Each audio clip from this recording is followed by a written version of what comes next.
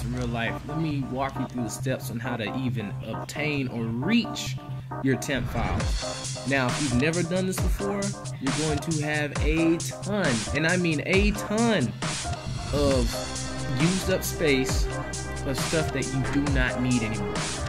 And something that a lot of warranties and computer places will not tell you is that, yeah, you have free technical support and everything else, but when they got to do something real like this, 110,000 or more, items that I need to get rid of, they're gonna charge you an arm and a leg. I talked to them, they're talking about me spending $2,000 for them to speed up and fix my computer from a remote location. What kind of stuff is that? Then I called McAfee, they said the same thing. So what did I do? I picked up some books, I did some research online, and I figured out how to do it myself. So I'm about to share it with you.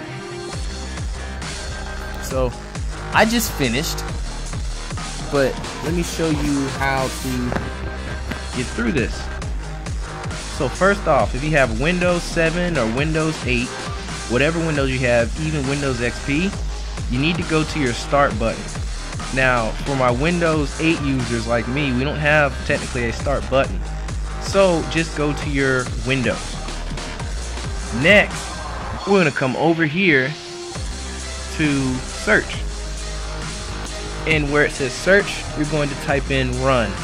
R-U-N. Just like that. Okay? Next, you will click this. And then it's going to open up this folder right here. This is very important. This is what they try and make you pay all kinds of money for when you don't need to. Type in %, and I'm just do it with y'all.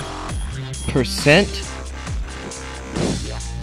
T-E-M-P, and then end it with temp. Bam.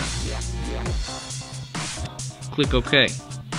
Now, I literally just did this, so if you saw my Instagram photo, you already saw how much stuff I had. So it's going to take you to this folder. You're going to click Control A. Control A. And that's going to highlight all of those files. Then click Delete and drop it into your recycle bin. Now, granted, mine was so big, I had so much stuff that my recycling bin was big enough to delete it all, or to even take it in on. So it had to permanently delete the stuff before it even went to the recycling bin.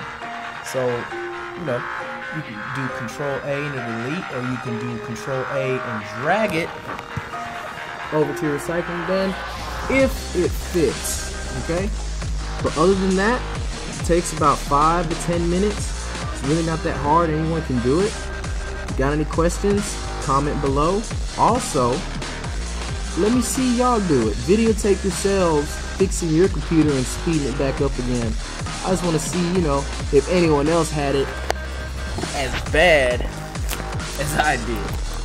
I haven't done it since I got the computer, so that was a whole lot of stuff. Let's see what you guys got. This is Knight Williams, signing out.